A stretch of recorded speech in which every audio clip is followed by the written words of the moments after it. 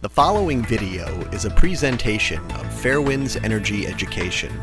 For more information, visit www.fairewinds.org. Hi, I'm Arnie Gundersen from Fairewinds. During the last year, lots of people who watch these videos have been asking us questions about what exactly happens to a radiological sample when it's received at the laboratory. Well, Marco Kaltofen has put together a video that describes what happens when a sample is received at a laboratory, how it's analyzed, and how it's recorded. For a change today, I thought we'd use this opportunity to show you Marco Kaltofen's analysis of how to properly handle a radiological sample. Thank you from Fairewinds.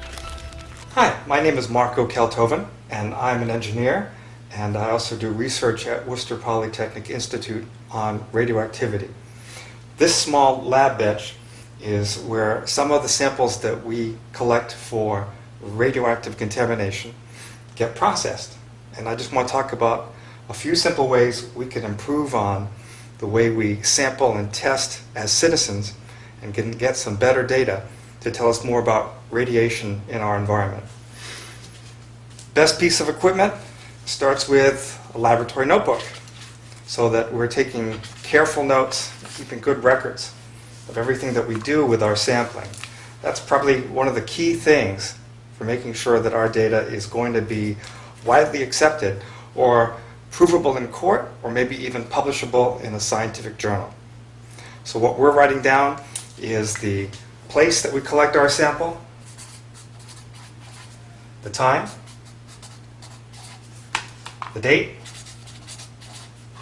what we sampled,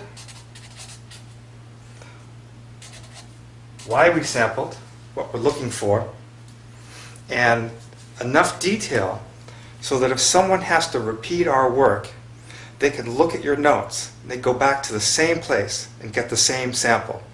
So when you're writing down information about your samples, make sure you've answered enough of this so that somebody else could look at your notes and do the same thing. And that's really the basis of repeatability, making sure that others can prove that your work was correct.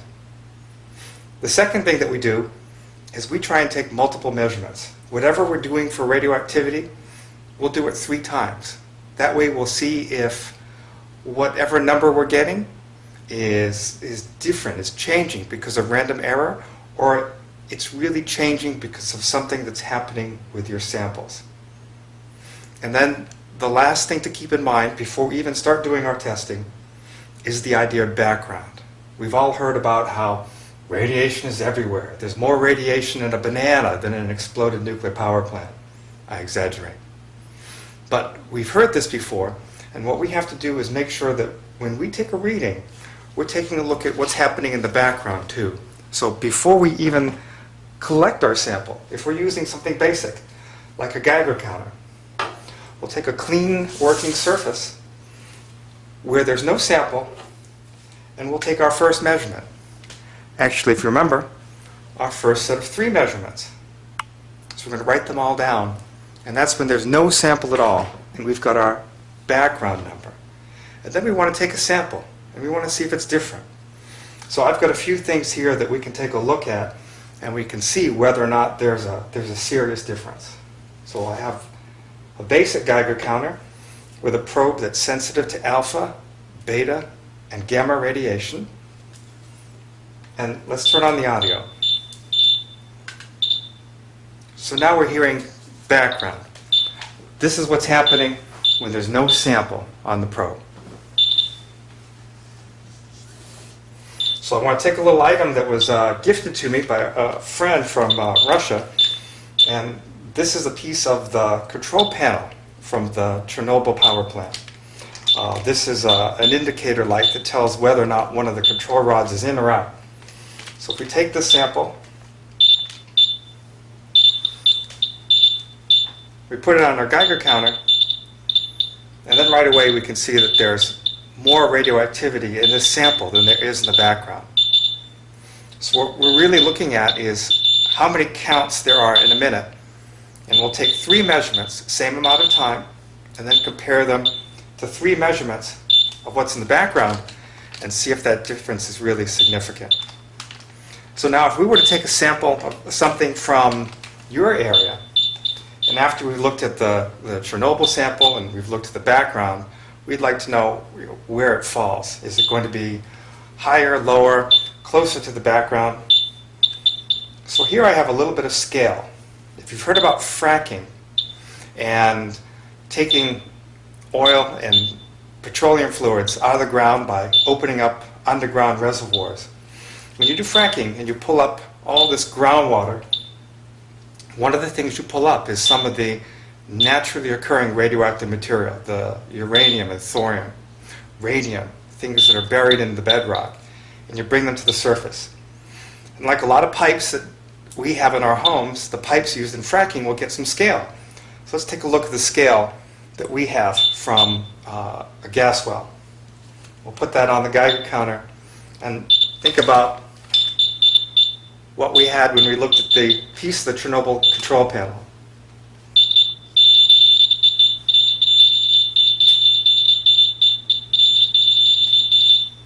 Well, this isn't really a video about fracking, but you get the idea. There are naturally occurring radioactive materials in addition to fission products, cesium, that we might get from a nuclear accident. So how do we distinguish the uranium and thorium that are natural, if a little bit concentrated, from the fission products? For that we use a different kind of device. There, that's annoying.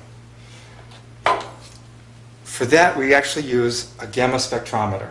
And what this does, we use a crystal, and the crystal actually will give off flashes of light when it's exposed to gamma rays. We can actually see which isotope those gamma rays are from. So what that lets us do is find out what different compounds are going to be in our sample, what different isotopes. So if we take a look at this, let's take our naturally occurring radioactive material sample, and let's pop that right down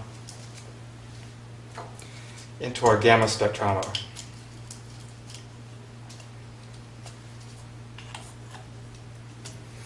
No noise this time. But what we're going to do is we're going to take a look at the different gamma rays that this gives off. So we'll start up the spectrometer. And this isn't particularly fast or exciting, but what's nice about it is you very quickly will see different gamma lines that are going to be associated with uranium, thorium, cesium. These will help tell them apart. And what we get are different parts of our graph. I don't know how easy this is to see. We'll start to see different gamma lines being recorded, and each one is going to be characteristic of the sample that we get. So what we do in the laboratory is we'll actually use a little bit of uranium, a little bit of cesium, and we'll compare and see what gamma lines we get with our instrument. Then we'll take our unknown sample, and we'll actually look at how much of each isotope is present by doing the gamma line search. Now this is a sample of vacuum cleaner bag dust. Probably one of my favorite samples to take because vacuum cleaner bags tend to take in a lot of contaminated dust from outside that collects in the house.